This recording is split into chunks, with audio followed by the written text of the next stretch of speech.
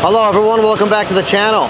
Today's video, we're going to be looking at Zotac 3080s loaded on Mystic Miner. We've got 12 of these cards. We're going to be testing out if they perform better than Octominer, they perform better than Open Air, Zotacs. So if you think that's interesting, hit like, subscribe, hit the bell, go to cryptollc.org. If you want us to set you up a GPU or ASIC mining farm, or if you want to buy yourself some GPUs and ASICs, we have a marketplace at cryptollc.org. Prices are rock bottom for GPUs and ASICs. Best time to jump in is today. So check out our site, cryptollc.org. Before we get started, Bitcoin saves your wealth. Jesus Christ saves your soul. All right, today's video, we are going to be looking at the Zotac. These are 3080s. They're not TIs, they're not 3090s, just straight 3080. Zotac, these are three fan cards. 1, 2, 3. And the point of today's video is to see if Mystic Miner does a good job cooling off these cards. That's what we want to know. We have some loaded on Open Air. If you look over here, we have some on Open Air. Working great, but we want to know, will these perform better? Will the VRAM be cooler on Mystic Miner?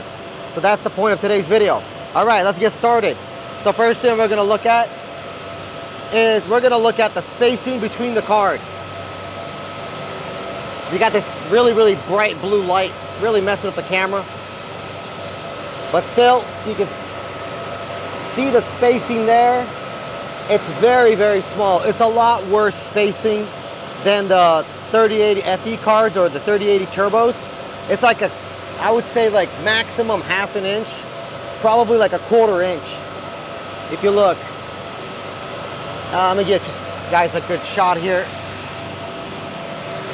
If I can get a good shot, kind of like right there, you see that? It's like some cards are a little less than half an inch. Some cards are a quarter inch. Very close. They spin fine, but it's pretty close. So not much air is going to be traveling between the cards, but we'll see what impact that will have on these cards, because again, Mystic Miner, we're setting it to maximum fan speed, so we're going to force that air between the cards. We'll see how it reacts. A couple of other things to note on Mystic Miner, that will be this metal piece is holding back a lot of the airflow from the top of the cards, so you got air traveling from the fans over the top, hitting this corner. That's bad. So the air has to either hit the corner and then turn around and go out here. So it hits here, comes around, goes back there, or it has to squeeze between the cards, which is possible, but again, we'll see if that's going to work out or not. I don't know why video is so dark. These cards are like really messy. The blue color is really messing with the camera. Hopefully you guys got yourself some close-ups of that. So before I move on, let me try to give you guys some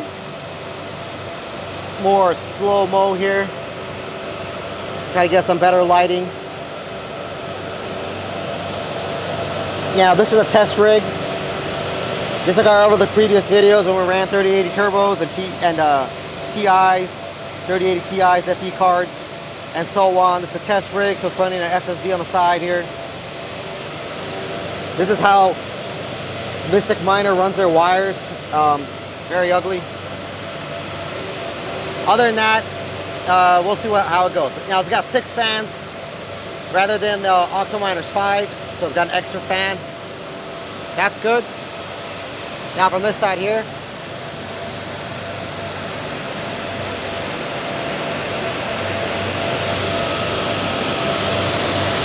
so it's very tight.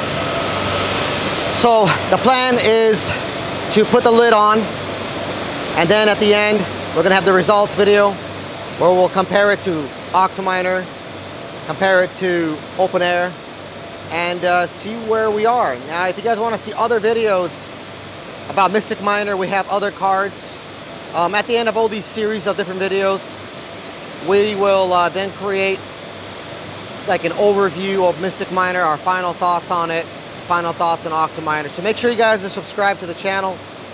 Hit like on the video. All right, let me get that the lid on. All right, we got our lid on. Fans are at 100% speed. So I twisted that knob all the way. Show you guys the back.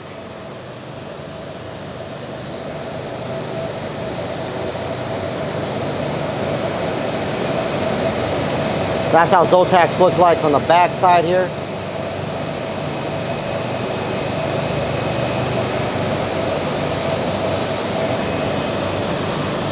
So now we're going to stabilize and get those results. All right, we got the results here. So Mystic Miner, this is taken at 77 degrees. This is Zotac. And here are the results. The results are really, really good. You can see we have 3 cards that do not have any fan, and we have 2 of them in there. The other one has a glitch, I think, or it doesn't really matter. So you can kind of take 2. I think it's this one with the glitch. But you can take this one right here, no fans, and this one up here, no fans, right?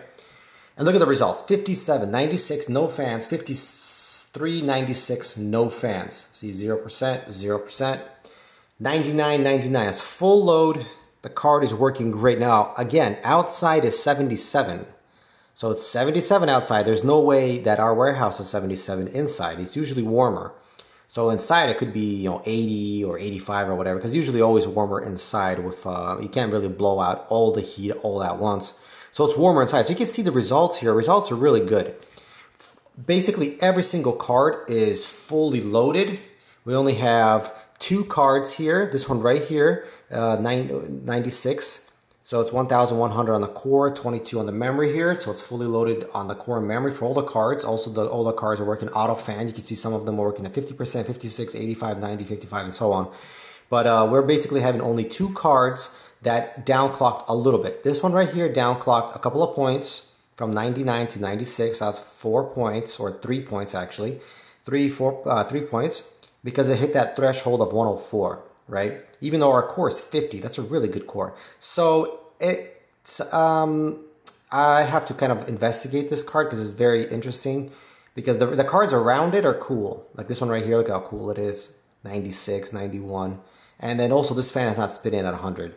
So it might just be a little glitch, or maybe I should have refreshed the page a little before I took the screenshot.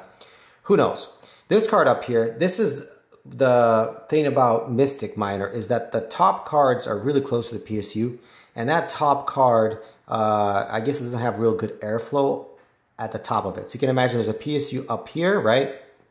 There's a PSU like up here, and the card is down here, and I don't think there's enough air between those 2 units, the card and the PSU, and I think that's what's causing this to heat up a little bit. So we lost, let's see, about 10% speed on this one card. So out of 12 cards, we lost 10% on 1 card. So that means that we lost less than 1% of the speed, right? There's actually 12 cards and only 1 of them lost 10%. The rest of them are working 100%. So we basically lost less than 1% of performance, which is really good. And again, this is fixable. We're talking to Mystic Miner.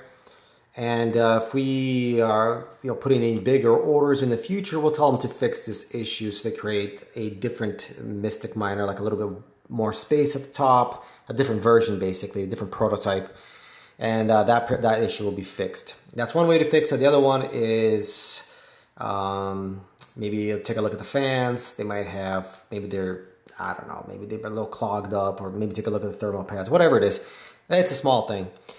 But other than that, it's working great. So here is Mystic Miner, Roberto. So these are Zotacs working perfectly. Again, we have 2 of them without fans, and those are working perfect. Look at this, it's great, 96, 96. So we can take off all of these fans off of all the cards and just plug them in with no fans at all. That'll create more space to cool off the card, and that'll get rid of these fans from wasting a little bit of energy, and then also give us more space. And as you guys know, Zotac fans are not the best, so they do tend to break. And so not having them in the system at all is great. They're not going to be breaking because they don't exist. They're actually removed. But other than that, everything looks great. So that's going to be it for this video. Hope you guys like it. You know what to do. Hit like, subscribe to the bell. Go to cryptollc.org. if you're looking for us to set you up a GPU or ASIC mining farm. Now we have access to these cards, direct access, can't say what company, can't say who, but give you an idea that we can get thousands of these units if need be. So if you're looking to set up thousands and thousands and thousands of units, we can do that. Or if you're looking to set up just maybe 100 cards or 200 cards or something like that, we can do that as well. Or if you're looking for ASICs, we also have access to thousands of ASICs. So check out our site, cryptollc.org. We have a marketplace there. You can look at our prices. You can also buy directly from Bitmain if you wanted to, or you can buy from us. All depends on the price and what you're comfortable with. Right now is the best time to get in. So if you guys are just interested in mining, but you don't know when to jump in, you don't know when to pull the trigger, right now is the best time. Bitcoin is low. It's about 20K right now. Great price for Bitcoin if you want to mine, because it's the best time to jump in. You can get ASICs for S19J Pro. They're like $3,500. So it's a lot cheaper than before. They used to be like 6,000, 8,000. Now they're 35. So it's a great time to jump in. Well, that's going to be it for this one, and I hope you guys like it. And until next time, bye.